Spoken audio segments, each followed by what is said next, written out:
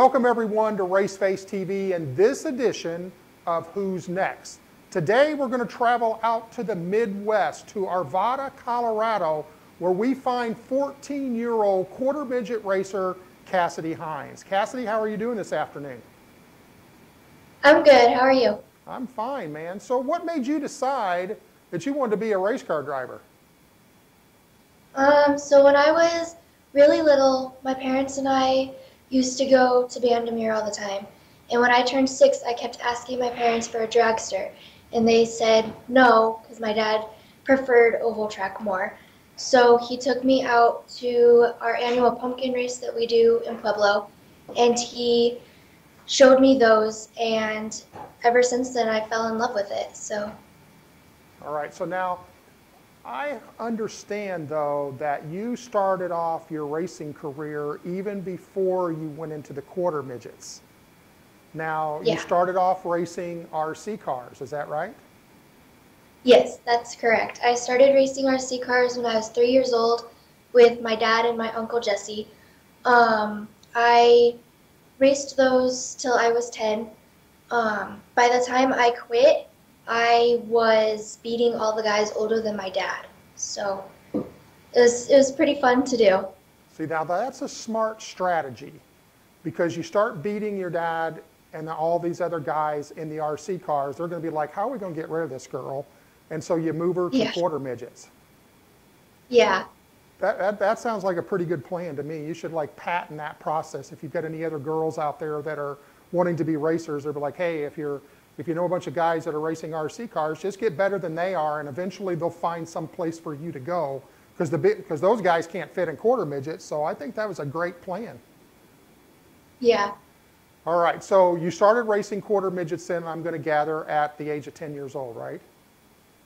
Yeah, I started racing when I was 10, and ever since then I've loved it. So what quarter midget association or club do you call home? My home track is RMQMA, Rocky Mountain Quarter Midget Association. It's down in Dacono, Colorado. All right, so I know that that's got to be one of your favorite tracks, but what is your favorite track to actually race at? I have a few favorite tracks. My first favorite track is the Budweiser Event Center that we hold for the Fall Nationals. And my second is RMQMA and SCQMA down in Pueblo, Colorado. Down in Pueblo. So do you race both on pavement and dirt? I mainly do asphalt. I've done dirt once down at Aztec Speedway in Aztec, New Mexico, but ever since then I've just done asphalt. Just wasn't a fan of the dirt, or? We don't really have any dirt tracks near us, so we never really go out to any. Okay. So with all of our drivers, we do this little game. It's called Get to Know Cassidy in 60 Seconds. Are you ready to play? Okay. All right, here we go. What's your favorite food? Chicken carbonara. Chicken carbonara. Favorite video game? I don't play video games, so I don't really have a favorite. Awesome. I think that's great. Do you do any simulator stuff? No, not really. Okay. I want to. Yeah, you might want to check that out. What's your favorite TV show? Chicago Med and Chicago Fire. Oh my gosh, you could come live at our house. That's like #1 on our list. Chicago Med, Chicago Fire, great shows. What's your favorite color? Yep. Blue. Favorite subject in school? Science. Science, all right. Favorite racing series? I like the Monster Energy series, the Xfinity series, and then our Front Range series that we hold for our quarter midgets. All right, so who's your favorite race car driver besides yourself? I like Earnhardt Jr. and Truex Jr. All right, well, one of them's retired now, so you're going to have to replace Earnhardt Jr. with somebody. So you got to get another driver in there. I don't really have another favorite. Truex because he's based in Colorado, I'm assuming? No, I just like him and his racing. He's a good choice. Do you have any pets? Yeah, I have 2 dogs and 2 bunnies. 2 dogs and 2 bunnies. Do the dogs go to the races with you? Yeah, All right. What's their they names? don't travel to the grands, but they travel with us to home tracks. To the home tracks? Okay. So let's take a quick look at your quarter midget career, and if you would, just share some of the highlights with us, some of the biggest moments in your career. So I've gotten track records in Mod World Formula and Unrestricted Animal, and I've gotten track championships in Light World Formula, Mod, and I'm pretty sure I've gotten those a few times. I've gotten second place at the Eastern and Western Grands last year in Mod, and I got track record at the Western Grands last year in Mod. And I've gotten, yesterday I got track record, or quick time in 160 and Light World Formula. So out of all the different classes, which one is your favorite? My favorite would have to be Light World Formula and Mod World Formula. Just because they're faster? Yeah. Okay, all right. So I figured that much.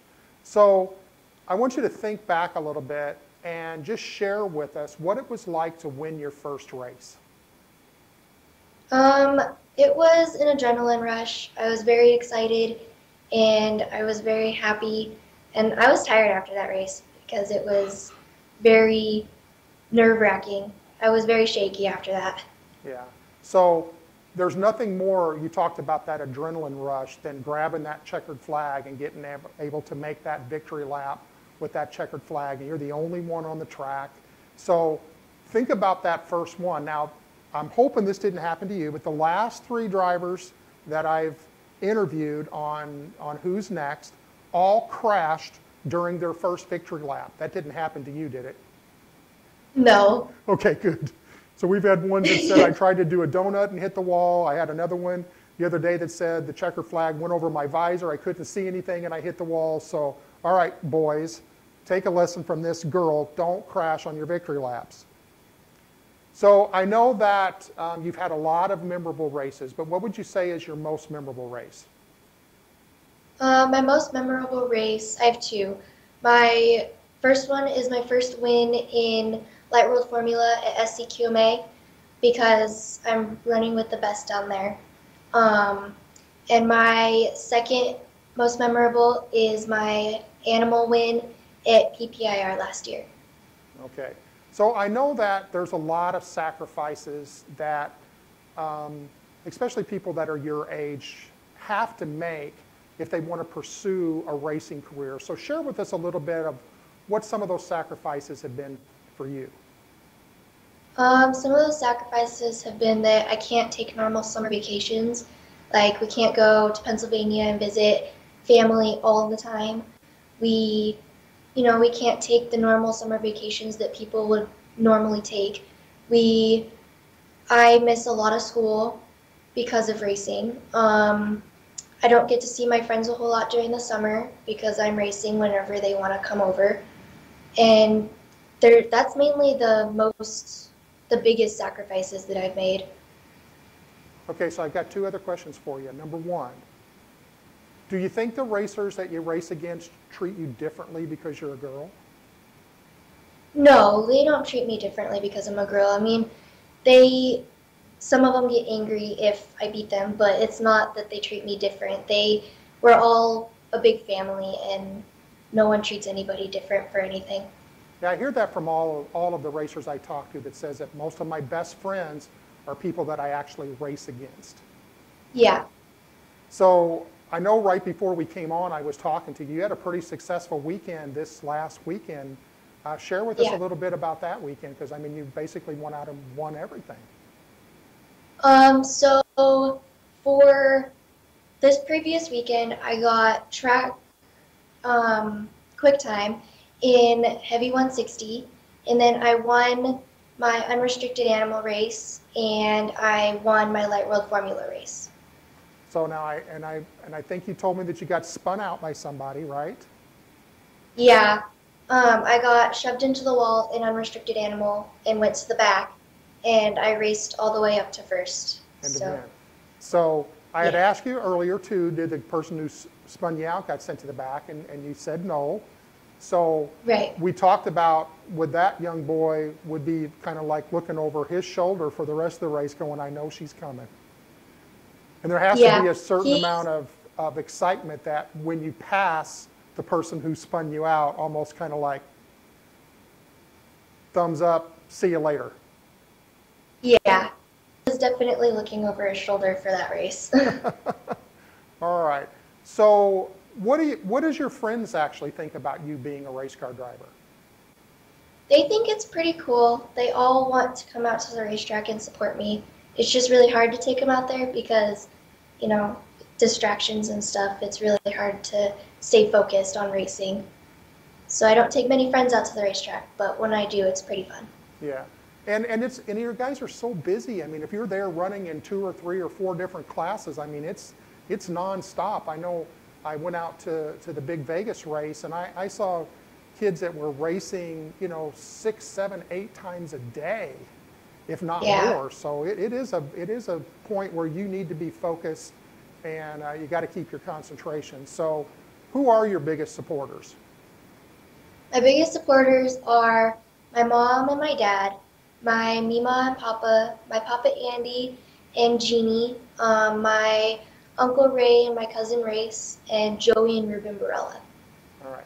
So share with us a little bit about what's coming up in 2018. What does your rest of your 2018 plans look like? My 2018 plans are hitting both the Eastern and the Western Grands, um, doing the Front Range Series, going to Pennsylvania and visiting my family there, and just going from there with racing. Yeah, they have quarter midget tracks in Pennsylvania.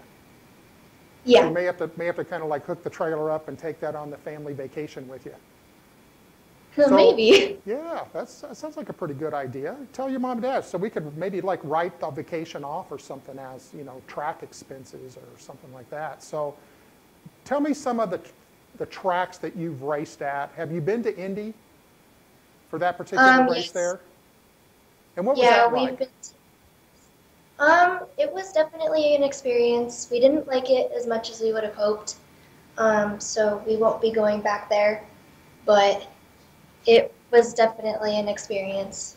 But you got to make a lap on the big track, right? Yeah. Well, that's got to be. I mean, when you're driving down that back straightaway or front straightaway, could you ever imagine yourself doing that at 230 miles an hour? I could imagine myself You doing could that. imagine Yeah. that? All right. So, what are your racing goals? I mean, where do you see yourself? What is your goal to move forward? My goals are to be in 600s and Legends, and eventually to move up to NASCAR. All right. So, in 5 years, let's fast forward 5 years. You're going to be what, 18 at that point? Yeah, somewhere around there. Okay. Where do you see yourself in 5 years? I see myself in college and racing, of course. Well, I'll tell you somebody good to follow. One of our drivers, Anthony Alfredo, he's doing that. He's running in the NASCAR K&N Series right now. Full-time student in the Charlotte area, so it can be done. So Yeah. ultimately, you've got your sights set on getting to the NASCAR Monster Energy Drink Series. Now, it may not be called that by the time you get there, but NASCAR's top level, that's where you'd like to see yourself. Is that correct? Yeah. Mm-hmm. All right. So there's a lot of steps in between there, and again, you just said that you're going to go micro sprint racing and then into the legend cars, and of course, then eventually you got to get yourself into a late model, and so that's kind of got to be exciting. So, what does Cassidy do when you're not racing? I play with my dogs. I play with my bunnies. I ride my bike. I jump on the trampoline. Spend time with friends. Go to the movies with my family. Just really do anything when So I'm not basically, when racing. you're not in a race car, you're just a normal, average teenage girl, right? Yep. All right.